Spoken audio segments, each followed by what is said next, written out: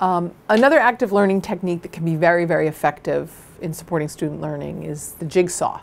And it gets its name from the activity involved when you do a jigsaw puzzle.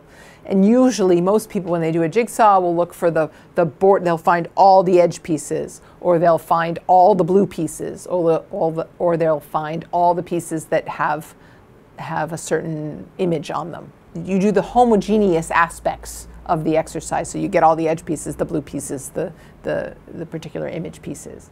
But eventually you have to take those pieces and put them together. You have to link them up with pieces that don't look quite like those pieces. So that's the heterogeneous component of it. And so what you do in a jigsaw is you ask students to become experts, if you will, homogeneous experts in a particular area, on a particular topic. And you can do this by giving them a reading in class. You can do this by asking them to reflect on something that you've addressed in a previous class, or that they've addressed in a previous homework. But they sit together, or they group together in this, what I call homogeneous group, where everyone is talking about the same particular topic. And they just discuss that topic, and they become experts in that homogeneous topic. And then you can have 3 or 4 different topics, whatever, depending on the size of the class. And you have these local groups of experts, like the edge pieces and the blue pieces and the picture pieces. And then, after giving them a period of time, maybe 5 minutes, 10 minutes, depending on the class, you break them up into heterogeneous groups. So you get one representative from group A, goes with one representative from group B, and one representative from group C, and one representative from group D. And now you have a new heterogeneous group that has an A, a B, a C, and a D in it. Or, if we use the puzzle analogy, you have a group that has some person that's the edge expert, some person that's the picture expert, and some person that's the blue piece expert. And they're all in a group. And now they share what they know individually with each other. And then they combine that expertise, they synthesize that expertise to make something bigger, to come up with a more global understanding of the problem. And then each group does that in their own way.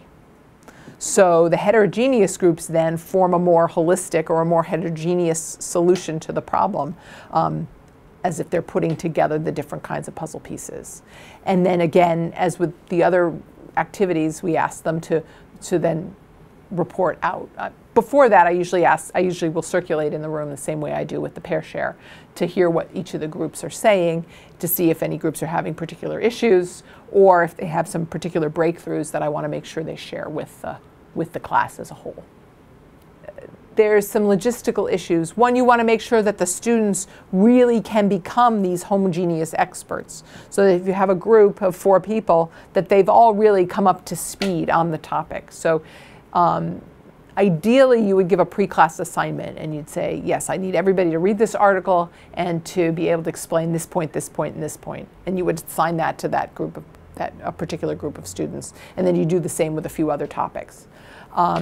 You're assuming then that the students have read the paper, or have read the article, whatever it is you want them to read, and that they understand it to the level that you hope they understood it. Sometimes you don't have time for that, or it just doesn't work out, so you give them something to read in class. And again, that can be tricky. Students may not have the same level of understanding, so groups may be a little bit spotty. The other thing that can happen with the jigsaw, which is like a really silly problem, but sometimes it just trips you up, is if you have, depending on the number of students, you have to kind of think on your feet about how many students are in the homogeneous group versus how many students are in the heterogeneous group.